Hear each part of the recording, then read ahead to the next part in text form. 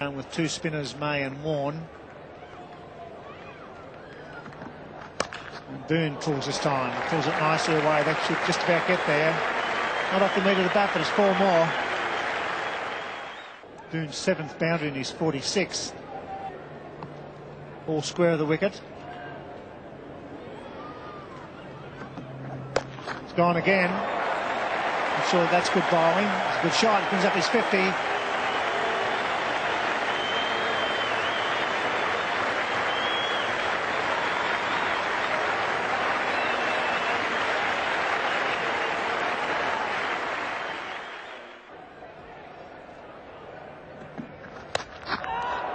Down, he's gone, surely.